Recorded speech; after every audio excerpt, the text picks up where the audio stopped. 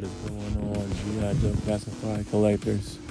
This is the Jedi Kid with another 1/10 scale review of a custom I got from Toybox Customs. I found them on eBay, and I did an awesome custom of the unmasked Snake Eyes, and I jumped on it. So here's a few pictures of it, and let's get into it.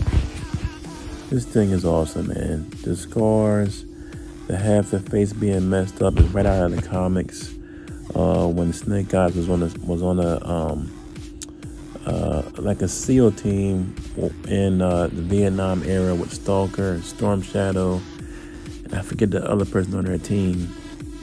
But this is what it looked like before. Well, this is after he got messed up. It was a fire explosion that messed him up, and this is right out of the comics, man. This head sculpt that this guy did is awesome. The company again is called Toybox Customs, and I hope you guys like it, man. This thing is Snake Eyes is always one of my favorite characters from the original team. So, man, seeing him unmasked on this G.I. Joe Classified figure is pretty dope. Again, you can find Toybox Customs on eBay. That's where I found them.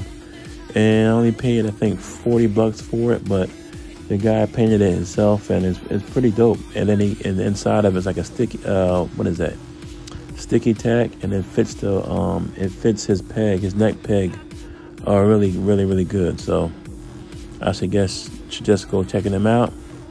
Again, Toybox Customs on eBay for the unmasked Snake Eyes. I think he did like 2 versions of this.